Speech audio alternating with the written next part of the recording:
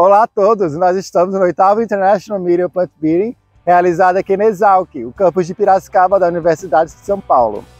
O tema dessa edição é IA, Inteligência Artificial, na Revolução Científica, Aplicações e Inovações. Diversos profissionais da área estão aqui hoje para se atualizar dessas modernas ferramentas que vêm sendo cada vez mais utilizadas e aplicadas em projetos de genética e melhoramento de plantas.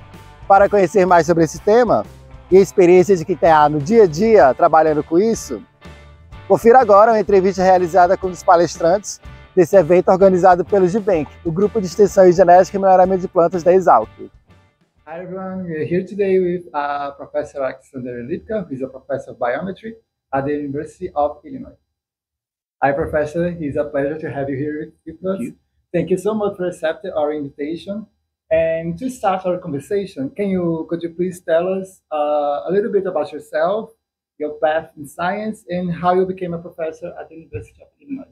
Sure. So it's actually a more long and complicated story than you might think. So I started off with my undergrad at the University of Florida as a scholarship piano student. So I would practice the piano for about 3 hours a day. And then I realized, I was not going to become a rock star my freshman year as an undergrad. And so I decided to, get a double major in statistics. And thankfully I liked statistics. And so then I went to graduate school at Purdue University. I got my PhD in statistics. But along the way there, I learned of this class of introduction of genetics to statisticians, and I fell in love with it. Like, I love the concept of having your trait as your Y variable in a regression model, right? And then your genotypes as your X variables. And I just fell in love with genetics. I got a PhD in statistics with a focus on genetics. I did my postdoc in a Maze Genetics lab, supervised by Ed Buckler and Mike Gore, and I really like crops too, and so I ended up becoming a professor and an associate professor in biometry and crop sciences. That's a really interesting and different kind of story. Yeah. So in your lecture at our event, you focus on integrating more biological insights into quantitative genetics. Yeah. How can this integration enhance the accuracy of prediction in breeding programs?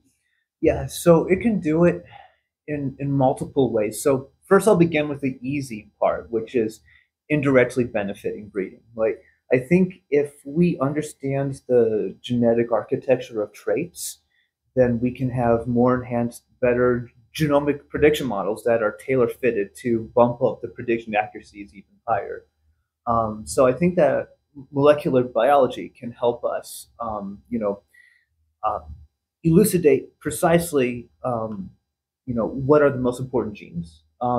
Also, another area of research I'm really interested in is testing out the omnigenic model, as I said in the talk yesterday. And I think that molecular biology can help us find those core genes. And then ultimately, with all of that knowledge, with the underlying genetic architecture, we can then come up with better training populations.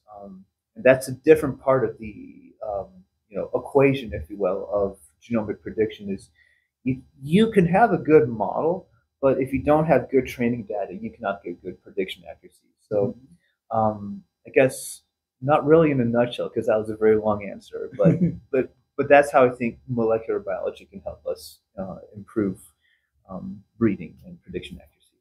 Nice. So talking about molecular biology, are there specific areas in the field of molecular biology that you see as fundamental for improving quantitative genetics? Yeah. So first of all, I will answer this with saying I am absolutely not an expert in molecular biology. But I don't know. I think CRISPR, maybe, if that can, I don't know, use to help us find those core genes. Yeah. Yeah, I think that, and I don't know, also just really well thought out experimental studies where we can, you know, look at knockout mutations and, you know, and I'm not sure if this is really in the realm of molecular biology, but like in that genetics paper I was telling you about in the talk yesterday, Bertolini et al., 2024 or 2025, whatever gets published, maybe coming up with like networks, you know, for example, to help quantify transcription effects, like you know, trans regulation of genes, any kinds of molecular biology that can help us out with that. Sure. Nice.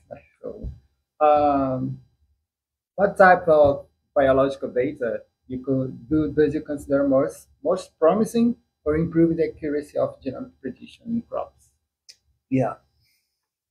Well, I think genotypic data is going to be the most important because you need genotypic data to do genomic prediction.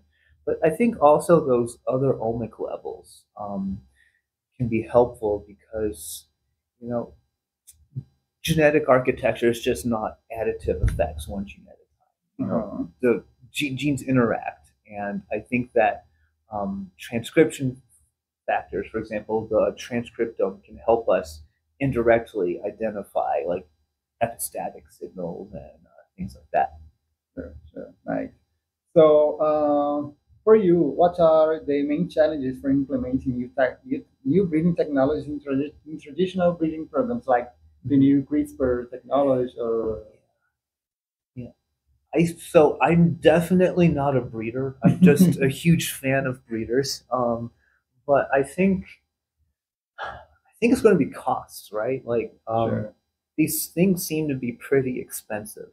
Yeah. So so that's one challenge, and then another challenge is broader applicability to you know, the breeding audience, like being able to operate things without having to have a master's degree in computer science, you know, and you know, being able to run statistical models and have a reasonable interpretation of results before talking with a statistician or a quantitative geneticist. I think cost and making these approaches accessible to a broader breeding audience. Nice. So, in your talk yesterday, you talked about one work that you working on right now that has some interdisciplinarity in here, in your work. So, how is important this interdisciplinarity for research in quantitative genetics? I think it is absolutely essential. Like, for example, I am a statistician, right? And I learned about quantitative genetics. I don't have as good much of a knowledge as I want to of like the other side of genetics, which is functional genetics and molecular genetics. And I think that we need a well-rounded, all eyes on deck view of how to solve the problems that we face in the future. So, and then also, you know, I cannot write fast, efficient code, so I really need the help of a computer scientist to, you know, code it up so it's parallelizable. You know, such as the work that Dr. Joao Viana and his colleagues are doing with my omnigenetic stuff. So interdisciplinary work is essential. Nice. So once again, Professor, thank you so much for your time. That was a great interview for us. So this was the interview with Professor Alexander Lipka from the University of Illinois. Don't forget to like and subscribe in our YouTube channel. And thank you so much. Thank you, Professor. Thank you. It is my pleasure.